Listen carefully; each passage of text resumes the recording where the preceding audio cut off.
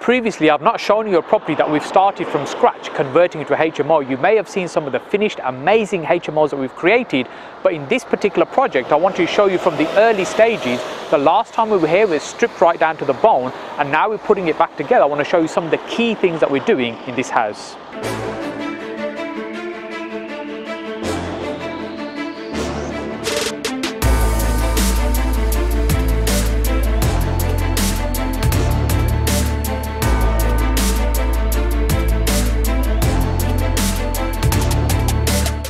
If you're watching for the first time, my name is Hussain, and on this channel we have 3 videos a week where I share my 15 years of property investing experience with you to ultimately help you get further faster in your property investing journey. The last time we were at this particular property, it's stripped straight out, it was all back to bones, a skeleton, and now, as I was saying earlier on, we're just starting to put that back together, and I want to take you up to the attic room first because that's where we're doing some extensive works. When we originally took this property on, it was already an existing 6-bedroom HMO, but we've now stripped it right back to brick to its bare bones so that we can recreate and redesign the space. When these houses were originally built about 100 years ago, they were suitable for that purpose at that moment in time. Right now, for what we're using these properties for, the shape is there, the volume is there, but the layout really isn't great. So it's about creating a design which is much more desirable, much more contemporary. So this is our attic room. Originally there was like a dingy room here. This was a fairly tired HMO. And as you can see, we're doing extensive works here and spending quite a bit of money.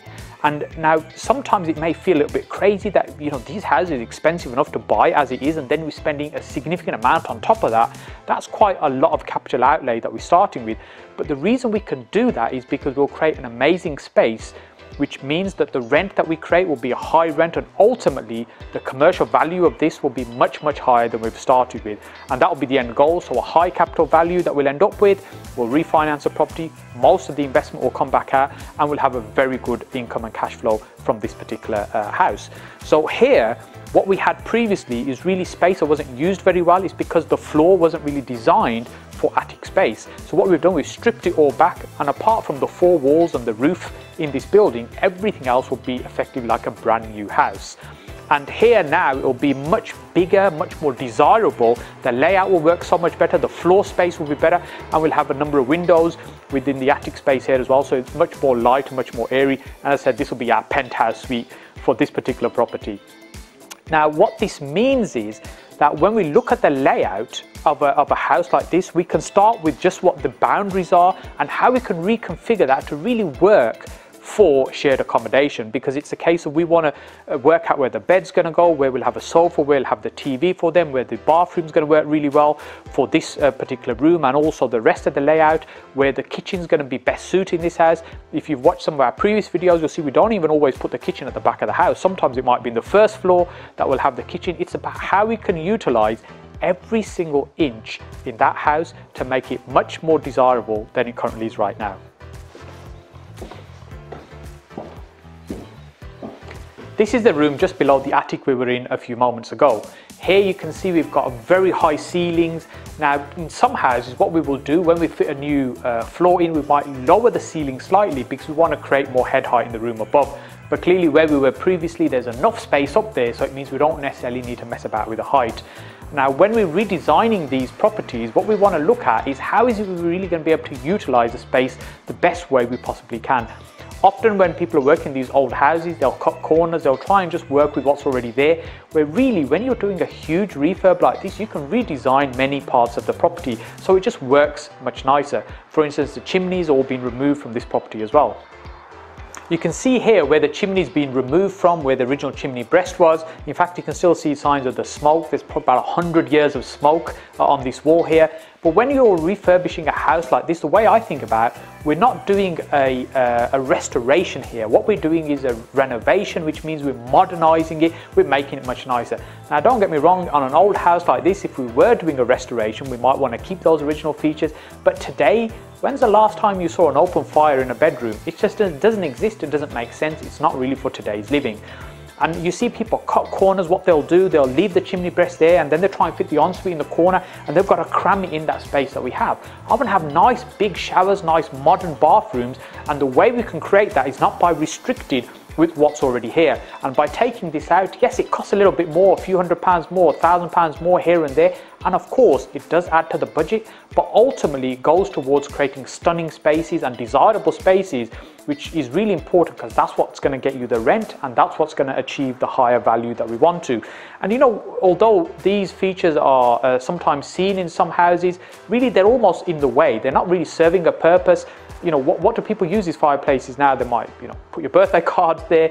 You can still have a little shelf or something there that, you know, means you can place your ornaments there. But the space is now much more open and means we can use it in the best possible way.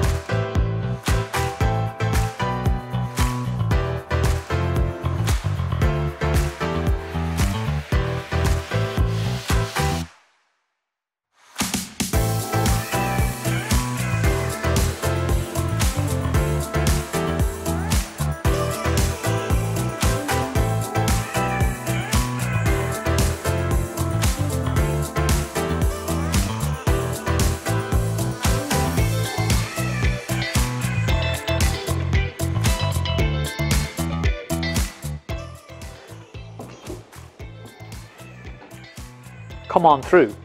This particular room is designed for very slim people. So clearly it's not going to work for me because I've been working out in the gym and I can't actually get through here.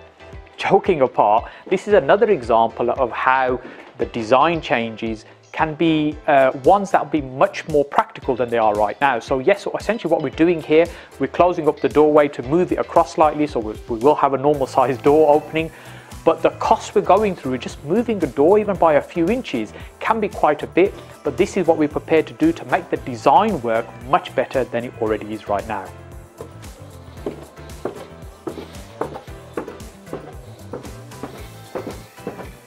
In fact, one of the very few things we're probably not changing in this house is the original staircase. It's more than adequate, it serves a purpose, and it also leaves a nice little bit of feature from what was there originally, these spindles that were here when the house was built. That's probably one of the very few things that we're going to keep that was here when the house was built originally.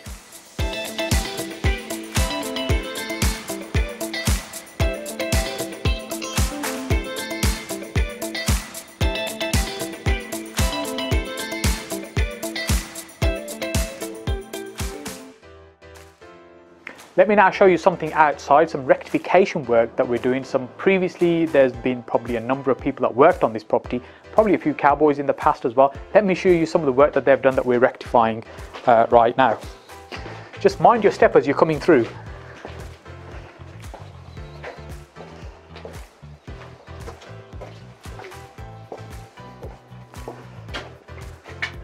Builder's cup of tea.